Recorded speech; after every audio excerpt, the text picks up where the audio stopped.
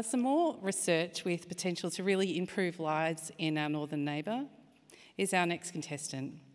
I'd like to introduce Christina Griffin. Christina is from the ANU College of Asia and the Pacific, and the title of her 3-minute thesis tonight is Rational Risk-Taking: Why Farm Potatoes on an Active Volcano?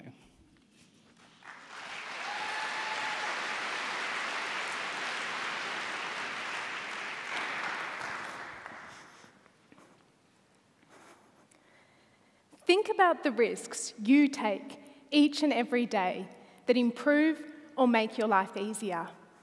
When you drive your car, ride to work, or reheat that leftover takeaway that's been sitting in the fridge a little too long.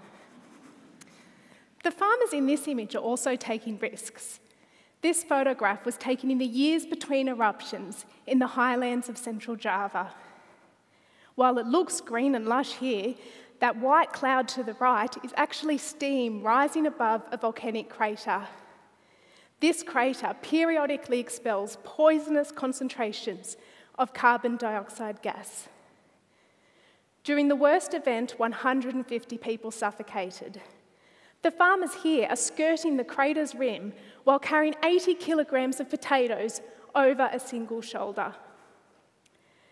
While risk-taking is a normal part of daily life, many disaster textbooks still tell us that people partake in dangerous activities because they are uneducated or they have no other choice.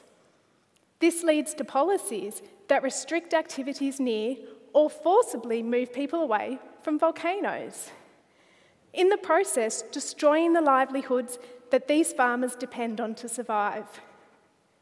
What if there are good reasons to farm the land around an active crater? My thesis collects the stories of farmers such as these.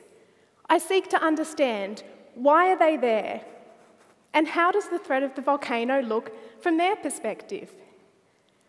In the months I spent collecting data here in the Dieng Plateau, I came to understand the many good reasons people have to live and work here. In the past, this volcano provided farmers with vaster expanses of land and an escape from colonial forced labour. And then the potato came.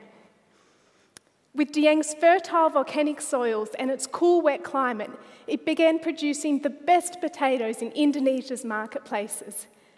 Living standards were radically transformed, cars were purchased, bamboo homes were replaced with permanent concrete dwellings, and more children began attending school. My findings have important lessons for disaster management. Firstly, that policy should be flexible and support access to livelihoods wherever possible.